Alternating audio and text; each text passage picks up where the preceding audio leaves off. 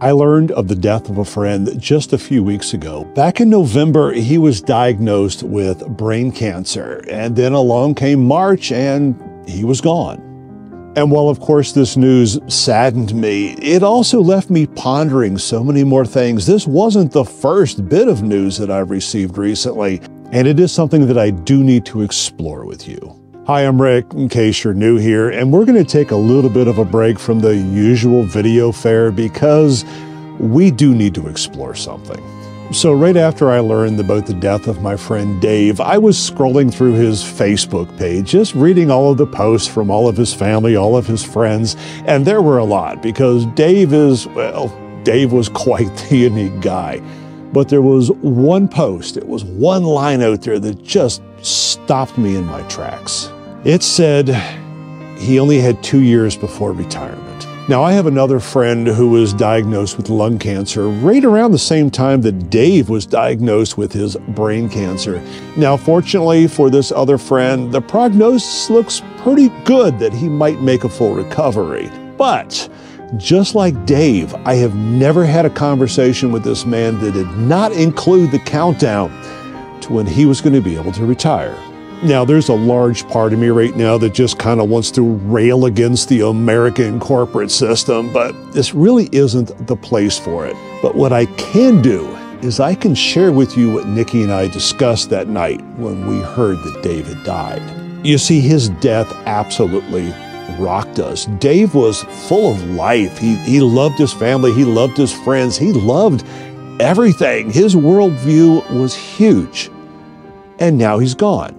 Now, there is one argument to be made that he died happy. He did have his daughter, he had his wife, he had numerous friends, he had a lot going for him. But I also know that I know Dave. He wanted so much more. He didn't want to spend his entire life working and providing. He was the guy that introduced us to RVing, and it was something that he truly wanted to get out there and do.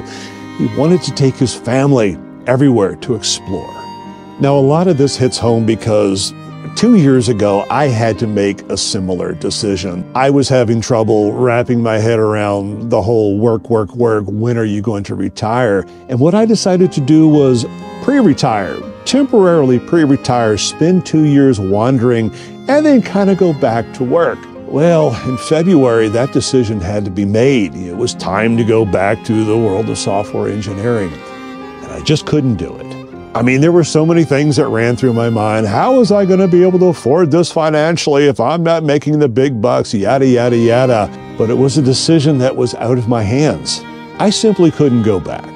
Now, the night that we had learned that Dave had died, Nikki and I had a lot of emotions and a lot of discussion. And we both agreed that the decision that we made 2 years ago to live our own life, to move forward with what we wanted to do was the absolute right one. And subsequently, once we have decided to continue this life, we also know that we are on the right path.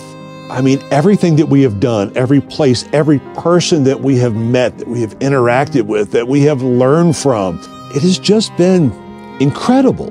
And honestly, there is no way that we could possibly stop now. Now, initially, I had wanted to make this video kind of a big preachy one. I wanted to use all of this to go, you need to follow in my footsteps. You need to quit the world of corporate shareholder profits and go live your life. But I also realize my life is not your life. What drives me is not what drives you. But there is one bit of commonality between all of this and what's in your world. And that is, you can't wait.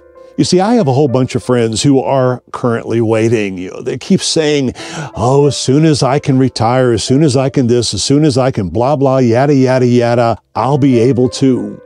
Well, what happens if whenever doesn't happen? For my friend David didn't, and for a whole lot of other people, the same is going to hold true.